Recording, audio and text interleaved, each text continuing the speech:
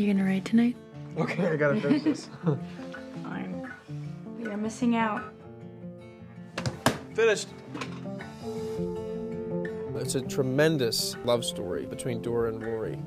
I think it's a story that everybody can relate to.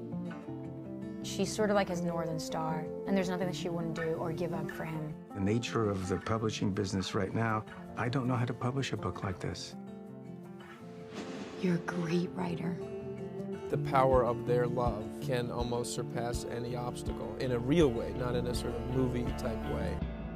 That's nice. I'm gonna get it for you. Rory comes across this manuscript.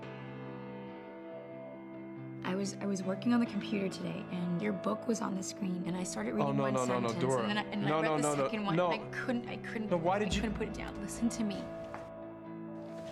This has to be seen.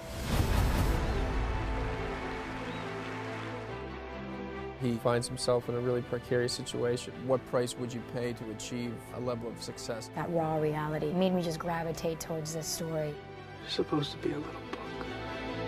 Why do you love me? I just love you. What's going on?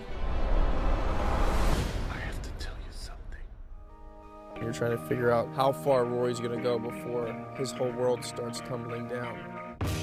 Are you gonna let this destroy you? Destroy us? I'm not who I thought I was, and I'm terrified that I never will be.